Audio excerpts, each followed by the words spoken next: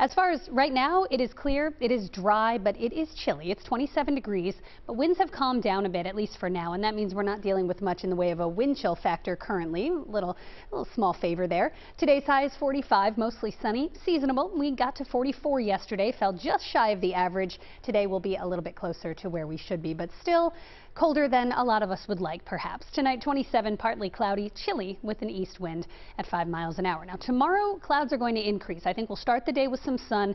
Your morning commute looks dry. There will be a couple of showers around for the evening commute. So the commutes that will be impacted with this next system will be Thursday afternoon and especially Friday morning. That's when some of the steadiest rain with this will come through. Let's take a look at it. You can see the system just starting to take shape here, moving out into the Rockies, and it will kind of traverse the country. And there's a second storm up across Canada that's going to drop down, and these almost kind of join forces. So the setup for today for us, system lurking offshore, and that's what's kind of ushering in this east wind. A few of those marine clouds will drift inland today, so a few more clouds than what we saw yesterday.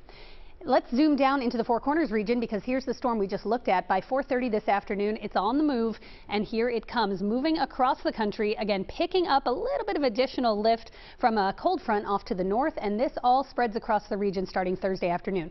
Thursday afternoon is the warm front, so we'll see scattered showers likely in the afternoon and evening. There may be a break between the warm front passage and the actual storm with the cold front Friday morning, but this does come through as mainly rain. It's Thursday afternoon through Friday morning, showers and some steady rain early Friday, but not much more than 1/4 of an inch, so we're not looking at a flood threat with this one. It will be a soggy Friday morning drive, and let's take you through it. Again, a few clouds drifting inland here today with that east wind.